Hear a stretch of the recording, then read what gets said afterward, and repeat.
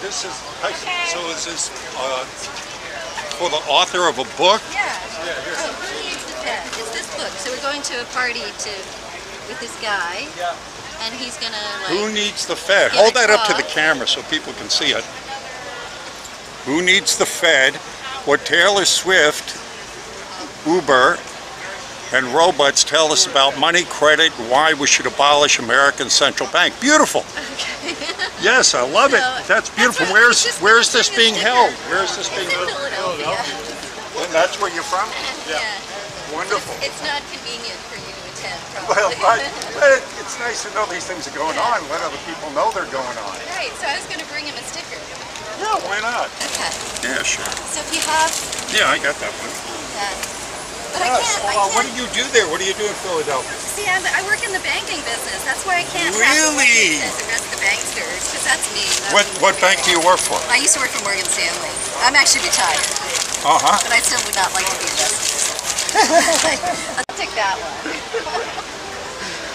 I'm going to give you my card and go to my YouTube channel. Okay, cool. I had the occasion to talk to a lady who was the wife of a Treasury Department bank examiner.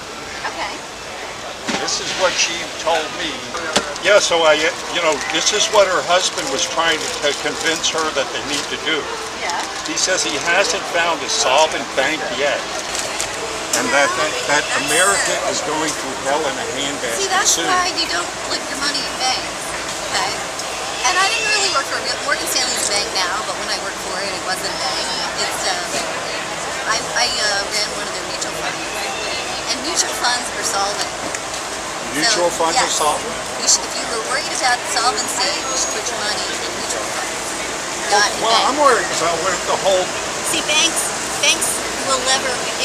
They have deposits and they'll lend them out. I mean, they're insolvent by definition, right? Have you ever Mutual heard? funds, they take your money and they don't do anything with it. But how soon? Now you know the Bilderbergs are meeting right now. Yes. Okay. What's on the plate? What do you think is on the plate right now? They're talking about them managing the economic collapse, the world economic collapse. That's what's on the menu there right now. Do you think? Yes. Yeah, I think they're a little concerned with the British euro. Yeah. How do you feel about the Brexit? Well, I would be inclined to vote for it, but because it's probably going to be a disaster. Because you're a bankster. No, I'd vote to exit. Oh, okay. Oh, good. God bless you. All right. Yeah. Yeah, I vote for Brexit. That's what I meant. For Brexit. Thanks, you thank you. Yes, God bless you. That's good. I don't think it's going to happen. You don't think? Well, today it was they have a 10-point lead for exit. Yeah. It was a surge and like let's get out of here. So I heard that yesterday. I heard it was 5, but I mean he's a local artist. Yeah. I think if they vote for Brexit, markets will go down. But I don't actually think it's bad.